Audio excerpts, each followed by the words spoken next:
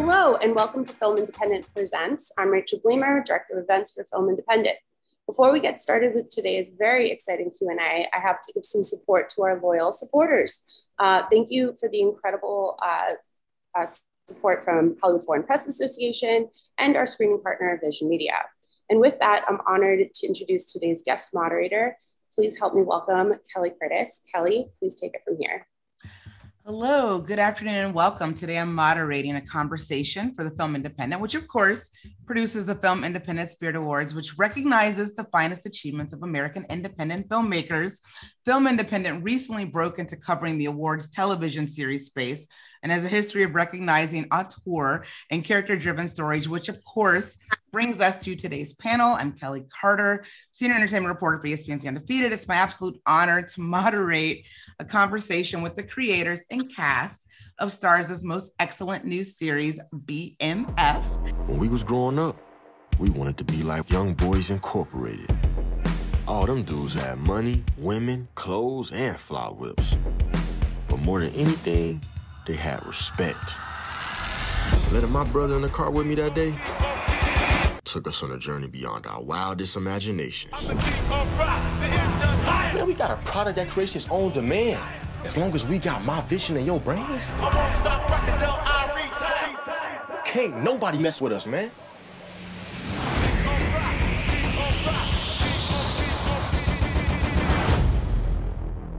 And without further ado, I want to bring in this excellent team. I want to start with Curtis 50 Cent Jackson, the executive producer and a director. Welcome. Thank you. Absolutely. Randy Huggins. What up, though, to my Detroit native, who's the showrunner and executive producer and writer for this series. What up, though? What up, though? Da Vinci, who is Terry Southwest T. Flenory. Hello, Da Vinci. What up, though? What up, though? What up, though? Hello, Michole Briana White, who's the matriarch, Lucille Flenory in the series. What up, though? What up, though? What up, though, to Steve Harris, who is Detective Bryant in BMF. What up, though? Hello. And last but most certainly not least, what up, though, to Demetrius, Lil Meech Flenory Jr., who is the son of Demetrius, Big Meech Flenory, whom he portrays in the series. What up, though, Lil Meech? Yeah, what up, though? So, you know, I have shared this with 50 before, but as a woman originally from Detroit, I've been waiting for at least 15 years for someone to bring this story to life. I always thought it would work so well as a film, but my God, it works so much better told in serial form. Randy, I want to start with you. At what point did this come to you as a project, and what was it about this story that worked for you and made you want to create? 50 and I worked together on Power, the first 3 seasons. And I think season 3, I was leaving and I was working on an episode with him and he was like, yo, I got the BMF joint. So I'm sitting there like, I know he's about to ask me to do it, but he didn't. You know what I mean? He had 2 other guys. So I left and I went and did like a couple other shows and he called me like 2 years later and he like, yo, what's up? You want to do it? And I'm like, heck yeah. You know what I mean? So he turned me on to Meech and we started talking and I'm visiting him in prison for like, 3 or 4 times. And what really made me want to do this was that once I started talking to Meech, I found out that this was more than like a drug show, sort of speak. It was really a show about family, about brotherhood, about love, and about spirituality. And it was a show about Detroit. And I think that's one of the biggest things I wanted to do, make Detroit a character the same way Baltimore is a character in The Wire, LA is a character in Snowfall. So it was an opportunity for me to bring shine some light on my hometown, as well as these 2 brothers who were probably the biggest 2 street legends to ever come out of the city. Yeah, absolutely. 50, why was now the right time to tell this story? As you know, Randy just said that y'all have been talking about this for several years before we actually saw it. Why is now the time? Well, the stars lined up for us, and as far as the cast is concerned, it all fell together in perfect timing because I had this series. I sold it to Starz 4.5 years ago. So the process, it allowed me to make choices that are not traditional choices as far as getting the crew together for it. And then, I was able to get Steve and Wood in the frame at one time. Look, this is magic. And then to get Michole and Russell working together that already have a prior history of working and making moments that you don't even have to put it on the page. These things the lines were written, but what you see in performance, you can't put that there without Russell and Michole there, and there's a different energy. Even Miles, the characters that already died off to the show, they brought things like his scenes didn't have the spritz of the hairspray in it. It was something that he brought to it that added humor to the moment. Yeah. And these are extremely talented people in the cast. It makes me look like a genius later. But the story organically coming from a fictional story, a crime drama, family related story in Power to a true story. And the difference is in the true story is spirituality, is Christianity. That's the theme that runs through the show. There isn't in the other Raising Canaan or in Ghost or any of these shows. Yeah. So, I can't say enough how well done BMF is. And I know that Randy is from Detroit. And to me, once I saw that, once I knew that, that's why the entire series felt so authentic to me, and really like the most authentic piece of work I've seen about my hometown in decades. I want to bring in the actors here because by now you guys know that people not only back home are appreciating the nuances and the need to not over-explain Detroit in a way we don't ever get to see happen in Hollywood, but people really just love the work that you guys do. I want to know how that authenticity helped you guys with your performances and what that was like for you guys as you were bringing these very real characters to life. Why don't we start with you, Lil Meech? It was amazing just bringing my character to life just because it was my dad. And 50 actually, put me in acting classes so I could learn how to be an actor. So it was different, me just jumping in for the first time. And I have to, learn the childhood history of how my dad grew up. We grew up two totally different lifestyles. So me having to play him at that young and a detrimental time of Detroit, in the 1980s, back then, it was different. So me just, developing that and using what my dad was telling me every day to my ability, it was, just like basically just so helpful for me and it made me comfortable in what I was doing. Yeah. And he actually, when I brought up, when he found out that Meech was that I wanted him to play the character, he was like, "Oh, can he act?" Because he didn't even know that I had already sent him to we kept that from him for a good portion of the time until I knew he could actually make the cut. Like after we got so many progress reports, I was excited by it. And the team of the cast, everyone that's around him is why he's receiving the praise that he's receiving, because it's the strongest support system of talented artists around him that made him look things that would specifically, he said something to him and it stuck with me. I took it with me. He said, perform with listening eyes. Remember? We was on that call? Yeah. Everything that was being said, I was saying, you gotta pay attention to it, listen to what they're saying, because they know what they're doing. They've been doing this the entire time. You know what I'm saying? But from there, and then performance later, it's great. Like, as soon as you walk out, because culturally, he's a part of what's hip already.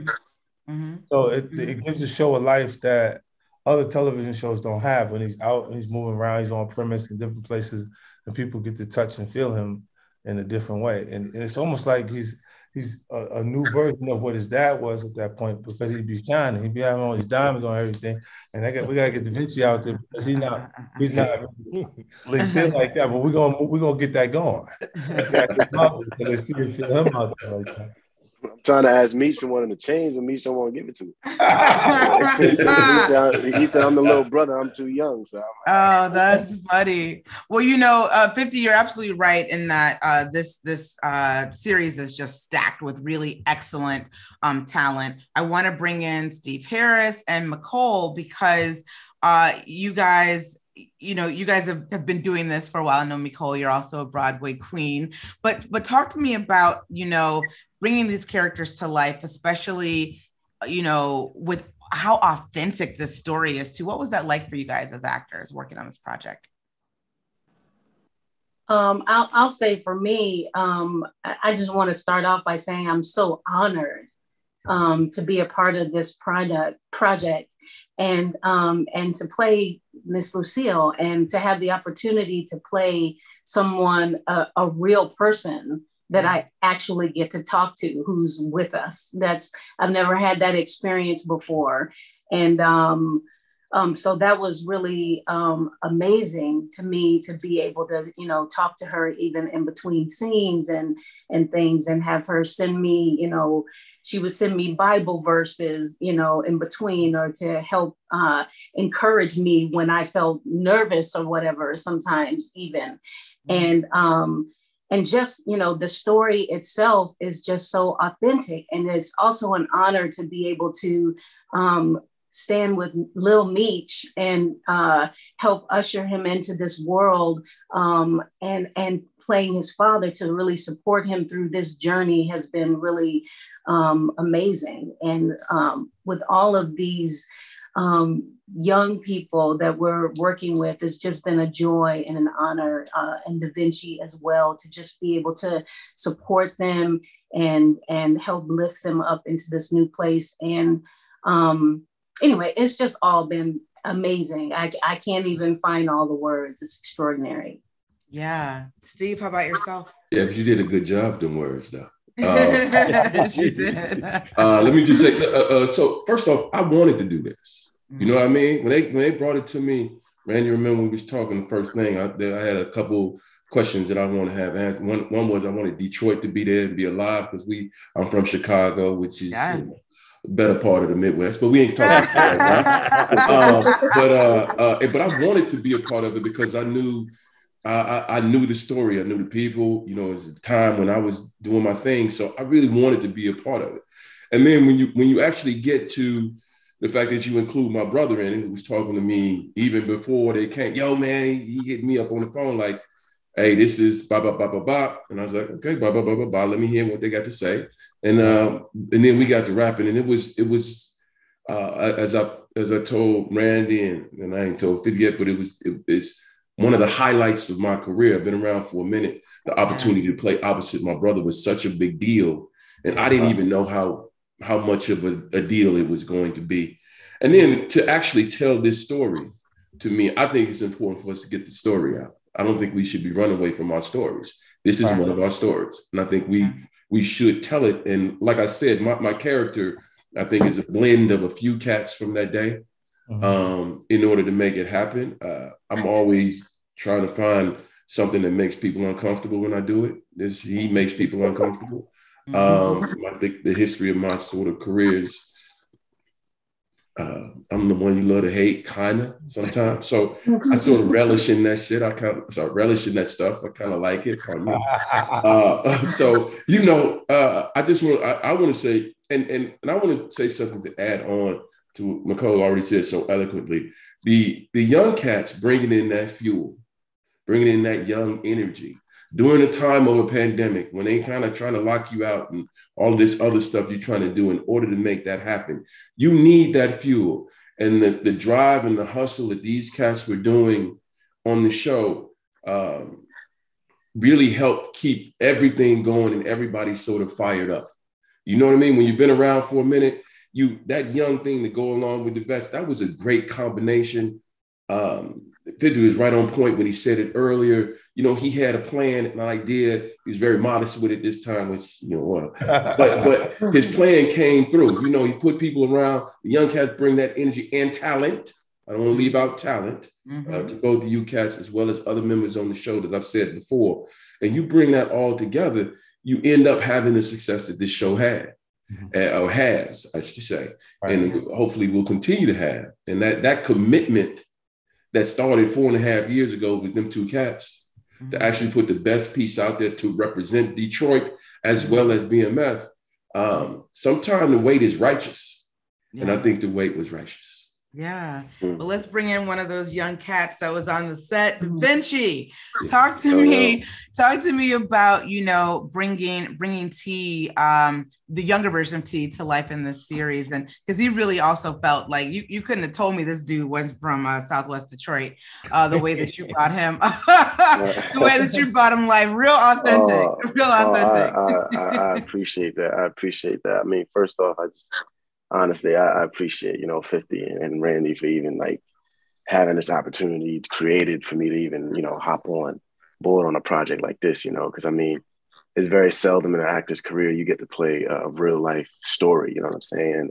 And the character that I'm playing, like he's still alive, which is dope. And I was nervous and I was in my head about it because like in the beginning, like, you know, Tasha was like drilling my head, you know what I'm saying? Because she was so passionate about the work. And I'm like, damn, I'm gonna fuck up. And I'm hearing like all these like notes and these opinions. And I'm like, damn, I don't even know what the real Terry is gonna think, you know what I'm saying, about my performance. But, you know, I remember after like the third episode came out, he reached out to me. He was like, yo, man, like you killing it. And like, he was paying me homage on that, on how I portrayed him. And I was like, yo, this is like, it's like I want an Emmy, you know what I'm saying? It's like I'm hearing it from the man himself, you know what I'm saying? Like everyone else's opinion, it matters, but it don't matter as much as him. Because as a dude, you know what I'm saying? If you watching yourself being played like by another dude, you know what I'm saying? You just think in that male type of way. And he was just like, yo, I'm blown by the performance, you know what I'm saying?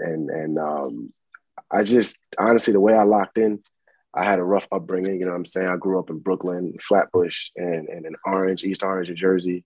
You know what I'm saying? It wasn't the best area. And I just drew from that. And every hood is the same, you know what I'm saying? It's a little different. The lingo is different, but at the same, really, it's the same spirit. Like every ghetto is the same. So I just tapped into that. And I didn't know Brooklyn would cross over so well with Detroit. But, you know what I'm saying? I've never been in Detroit before in my life, you know what I'm saying? So only thing I was saying was, what up, though? And that's it. And wearing the little high tops that they wore, but in the top 10s. But I was really just in my Brooklyn mindset from, you know, how I grew up. And then, you know, I just took notes from 50, from Randy, from Tosh, from everyone else. And then Lil Meech, it was a blessing starring alongside him because he's the source. He was a plug. So he's like my personal Google. So I'm like, yo, bro, is this shit real? Is this da-da-da?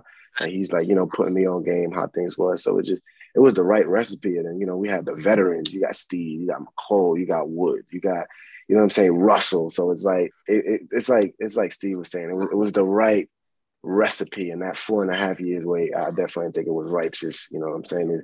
It was genius. This was like a banger, like, you know, how 50 be making the hit records. Like this is, he used that same formula for TV, and it's just genius. It's just like, how the hell? This is like In the Club, you know what I'm saying? It was perfect, you know what I'm saying? So it was wild.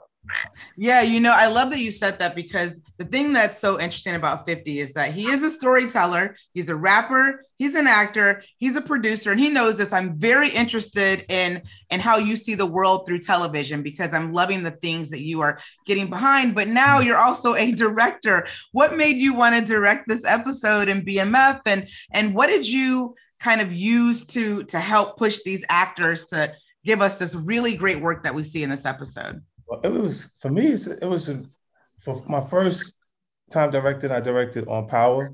Yeah. In season 6. And following that, you know, I made sure that I wasn't directing until it was a later episode in the show. I was episode 7 of 8. And by then, the cast kind of meshes together. They get into a groove. Everybody is comfortable with how they're shooting it. Even the director of photography is already aligned himself with how we're actually shooting the show. So I wouldn't be coming in doing anything drastic to change the actual show. Just add little things that I see in films. Like, I hate when the shots are static shots, like they're just over the shoulder, the same old thing, and you just listen, hearing the dialogue. So I want to see the camera move, do different things that make it exciting for me. So I feel like something's happening. I got to be paying attention to it. If there's no, just the project alone, communicating with the actors, I already had that relationship. So it's comfortable. I think a big part of getting the right performance is just being able to communicate what you're trying to see in the scene. And the talent is there. They didn't require much at that point, like, to be honest. Yeah. It just make me look great. You know what I'm saying? Like, it's just like that. Like, I would say to Steve while we doing the scene, I said, what you think about this? Like, how you feel about the scene itself when we actually go on? Because I think that provides a different comfort, because sometimes there's people that don't have as much information about the scene or a vision for it that are directing at points. You know, they haven't dug into it the same way that the acting talent has. And then when you're able to we got that. Now this is yours. Do what you feel like with this scene. Like, you know what I mean? Offer something different. And the comfortability of being able for them to knowing that these are the people that you put in this position because they know what they're doing already.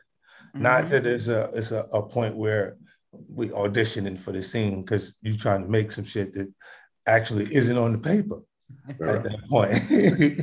and that allowed it to be a smooth transition. I had interesting things happen too at the same time, because being a producer and being invested in the entire show, we lost the entire locations department during me directing. You know, we had some issues and I had to go and communicate with them. And it's a good thing that I just used them as a director, to communicate with them to get all the locations locked down for episode 7, because the director for episode 8 has spun the entire team off of the show. Right. So I had to go get them back, and we just transitioned into doing what we had to do from there. But this has been a roller coaster the entire way, and the payoff is amazing. I think Randy is probably this experience. There's no one running the show right now that had the same experience as this BMF show. Trust me, it's just not even close. I believe you. I believe you.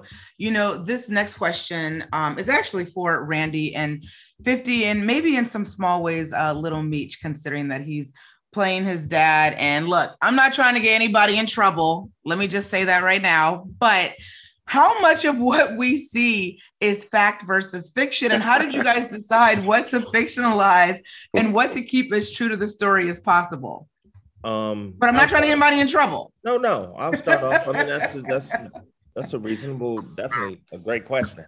Yeah. And I'll just start off by saying, I still spend. I mean, I got an email this morning. So, I mean, I spend like every day, you know what I mean, talking to Big Meech. And so there's not a storyline in here that isn't based on something I heard.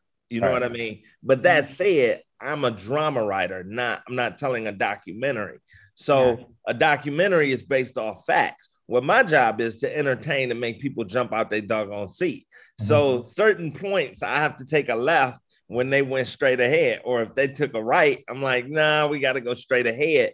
But it's still all based in stories that I have heard over the past 3 years from my interactions with Big Meech. And then when Terry came home, even talking to Terry and talking to Miss Lucille Flenory, so it's all rooted from the truth. You know what I mean? Mm-hmm.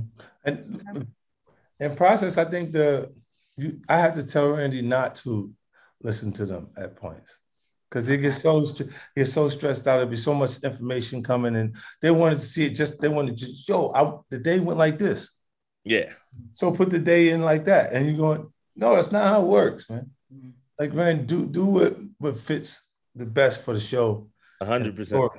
And then the rest of it, I'll talk to him. Don't worry about it. I'll get on the phone with him and deal with them, because they don't know until they see the results. When they watch now and they see the public response to it, they go, yeah. No, do it your way. Do it your way. don't listen to what I was saying. Like, you know what I mean? And you look, and it's different. And Da Vinci hair grows so fast, that's a whole nother talent. I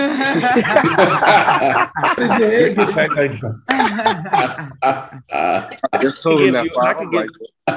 I can give you a specific. It's that Branson, you know what I'm saying? I was that shit make your hair grow, you know what I'm saying? Go past mine. I ain't shorter than mine and fly past mine. Right. Yeah. Shorter just went like that. Ready to braid and join up. Now, you know, before I wrap you guys up, and I do want to go around the Zoom on this one, this story is so rich and so fertile, you know, and I had said to 50 before that I'm already ready for, you know, like season 5, because I know what's going to happen with the story. We all know how the story ends, but we're learning obviously how it kicked off and all the kind of missing parts in between. But how far in advance, Randy, have you thought about the story? And then just would love to hear those of you who are bringing these characters to life, even if, because we kind of know in some ways what happens to these characters, but what are your hopes with regard to the evolution of these characters that you've created? But Randy, let's start with you there. I think I've always seen, look, a successful TV show is a show that goes 5 years. I've always thought we can do more than that. You know what I mean? I certainly have been told by Big Meech that this is 10 years, 15 if you don't mess it up. And I'm like, so, but what's really interesting about the people you have on our Zoom right now, I certainly do see all of these people seeing this series all the way through. You know what I mean? And that's one of the most interesting things about the series is that as they grow, as they expand, they're going to have new crews. You know what I mean? So it's going to be interesting. Like one of the things that I really wanted to talk about Detroit and the culture of Detroit was musically. So we started in 86. You got to hear the techno. Season 2 will be more late 80s, 89, 88. And you're going to see the influence of music pop in there. We know in season 3, when he goes to Atlanta, that South music is going to be starting to pop. So just to go on this musical exploration is something I'm most excited about seeing. And then also, like something I had to come up with, breaking season 2 is Steve Harris's character. You know what I mean? This is me taking dramatic license, but I want to see him in the end. You know what I mean? And that will really be full circle for his relationship that he started with this young man that he coached youth baseball with. You know what I mean? So I'm really excited about this journey that we on and these actors that are going to bring it to life for us. Yeah, Michole, how about yourself? What about Lucille's evolution? Because she obviously is like the moral compass of the show. But what are you kind of hoping to see if I get my dream of at least 5 seasons of the show? Oh, Lord, 5 seasons, I don't know. But I'll say this for now. I'm looking forward to her really letting go and unapologetically stepping into her power. I'm looking forward to more scenes with the boys and their friends. Like that was one of the things that the real Miss Lucille talked about a lot, that she would hang with them, she would cook with them for them and stuff. And really, she just spent a lot of time with them and listening. And she really important to her to minister outside of the church. What you laughing at? I said cook what? I see what you did there. Randy, write that in. Oh, don't you make that damage the whole family doing that, Randy.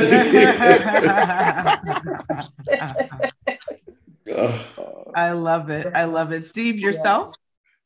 Man, I like 3-dimensional. The character got to be full. I enjoy being a problem. I consider I'm going to still continue to be a problem. That's part of what I do. I'm a little different because I'm not, it's based around a lot of true cats, but that's not one like Lil Meech is playing his pops and Da Vinci is playing T. So for me, it's well-rounded. These guys, and I think this is what people don't get a lot of times. Guys can be killers and have a family at home, be the most loving dude you've ever seen with his family. Right. And we always, one of the things that always beefs me is that, people making a lot of money look at people on the street and think they stupid. No, they ain't. People on the street with the people doing all this kind of funny talk or whatever and thinking they ain't. No, they ain't. They just two sides of the coin. They if you making it on the street, trust me, you got some sense to you. You got more than that because of how you have to deal with it. The thing is, can you play on both? Yeah. You know what I mean? That's the thing. When I play basketball, I put on cleats. I put on cleats. I play football, I put on cleats. Can you put on the right equipment to play in both? And that's kind of the dynamic of my character. He's a cop here, do the dirt thing here.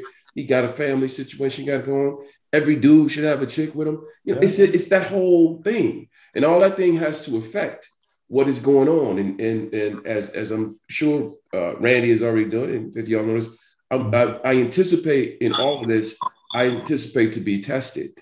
Yeah. The character must be tested. That's part of it. And then the character will bring tests to it. You know what I mean? So I guess that's my testament. I like that. I like that. That's it. And before we wrap up, Lil Meech and Da Vinci, what about you guys? Because you guys are the two young men that we're going to be following throughout the course of the series.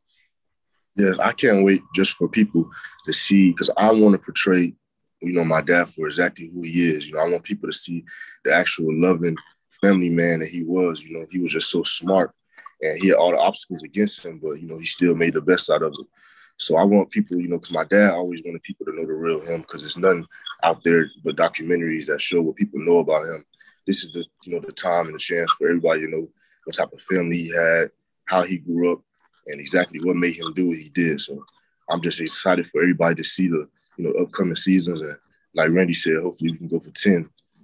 Mm-hmm. I like that. Da Vinci, anything to add before we go? I would just like to see the brothers not arguing as much. You know what I'm saying? Yeah. I think you know what I'm saying. They brothers argue a lot, but I think there's some moments that they definitely was just laughing and joking, especially when they were kids. You know what I'm saying? Like they wasn't arguing like 24 like hours in a day. Like, you know, so a lot of people just hitting me up like, damn, y'all niggas always argue. And I was like, damn, now that I think of it, yeah, we are always arguing in the show and shit like that. So I would like to, you know, see that. But other than that, I mean, I think, you know, the way, you know, they're writing the character, I think it's beautifully done. You see the layers of, you know, how he is with his family. He's trying to manage that in school and the streets. You know, I think it's, I have no, like, you know what I'm saying? And it's just the argument. That's all I feel like, you know what I'm saying? We could chill out a little bit on the argument. Well, whatever you guys are going to gift us, we are already ready for it, because this first season has been really excellent. BMF people, thanks so much for doing this today. Continued success. Thank you for having us. Thank you. I appreciate you. Thank you for having us. All right. All right, yo. Good seeing everyone, man. Yeah, be good, man. One love.